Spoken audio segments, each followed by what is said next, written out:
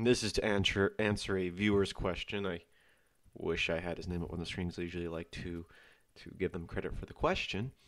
But basically, if you're familiar with Blender or have watched some of my tutorials, when you import a texture, an image into Blender, you can package it into the blend file. So it makes the blend file a bit bigger, but you don't have to worry about linking those images when you move the file from one system to another.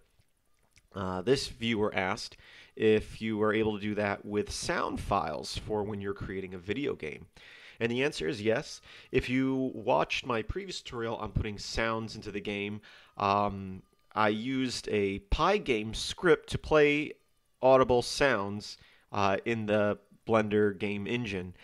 The reason for this, well, Blender does have a built-in wave player, but back when I was first learning Blender, it was broke. It didn't work. So I just got used to using the script, but I just tried it again, and it seems like in at least Blender 2.492 is what I'm running, that this feature does work, and you can package the sound file into the blend file.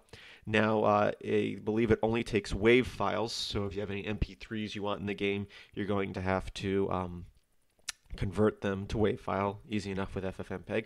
But let's get started. Here's our default scene. What we're going to do is we're going to click over here. This is our scene window, F10. And right here we have sound block button. Click that. We're going to click here. We're going to go open new. And now we have to find a sound file. So I am going to go to a folder I have some drum sounds in. I believe I recorded these from possibly Hydrogen. So we have some snares and some cymbals. Let me grab a snare sound here. I'll grab this snare to wave. Select wave. You can see I converted one to an MP3 just to double check, but it gives you an error if you try to open up a MP3. We'll select it. Now you can click play. And don't know how well you can hear that in the microphone, but we have the sound there. Now, just like images, we have this pack this, and it will add that wave file to the blend file. Once again, making the blend file a little bit larger, but saving you the hassle of losing wave files that are part of your project. You can adjust the pitch and volume here, but you can also adjust it in the game editor here. So let's go to our logic editor. So that is taking the sound and putting it into our blend file. Now let's link it into the game. We're going to go add, add, add.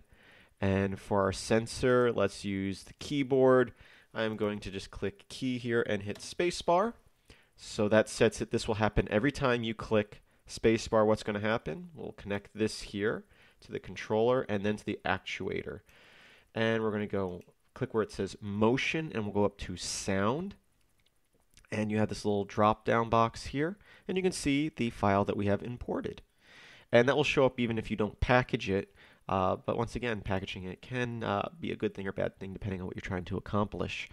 So now we have, every time we hit spacebar in the game engine, it's going to play this wave file at this volume and this pitch. This is universal. If you change the pitch here, it will change it everywhere in the blend file. Keep that in mind.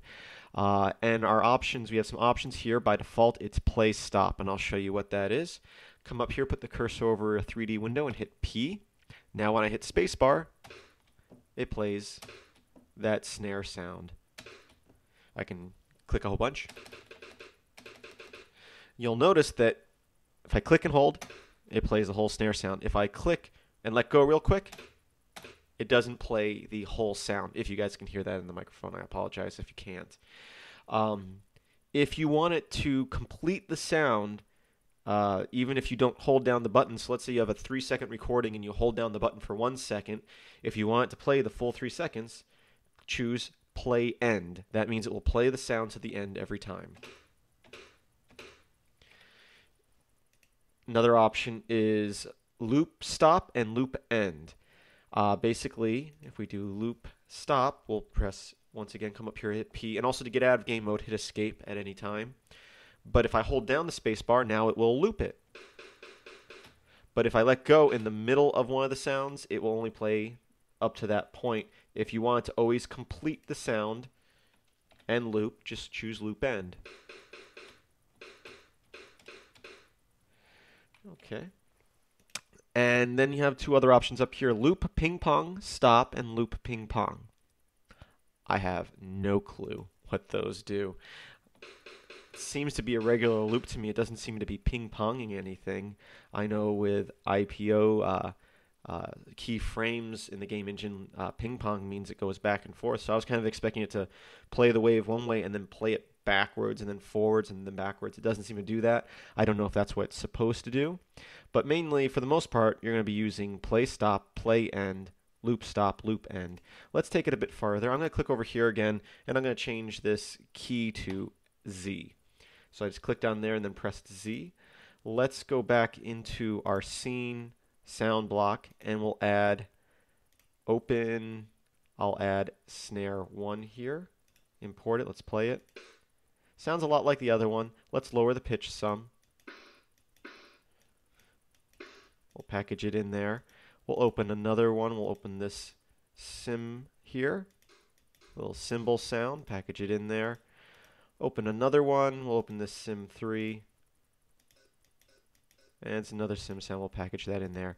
So we have one sensor. We have set a key to when you hit Z. Let's add another sensor, keyboard, and we'll make it when you press X.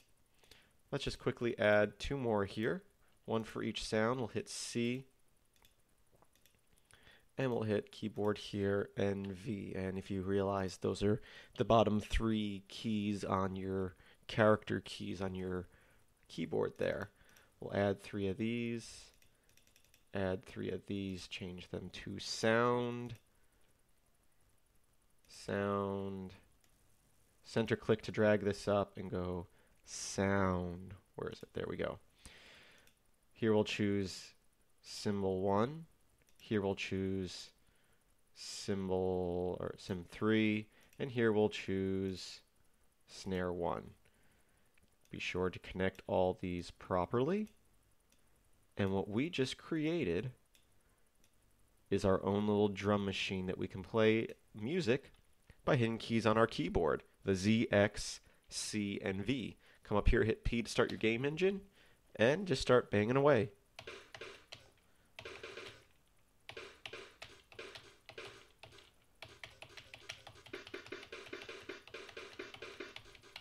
So I'm not a musician, but turn that up a little bit, maybe you can hear it better.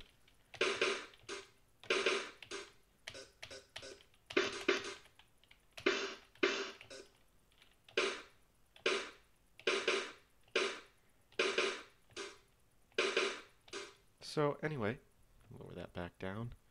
That is working with sounds without any scripts, packaging the sounds into your Blender file, and making a little drum machine. Of course, you can link this to other things if you have a machine gun or some other type of gun or just character noises for your game.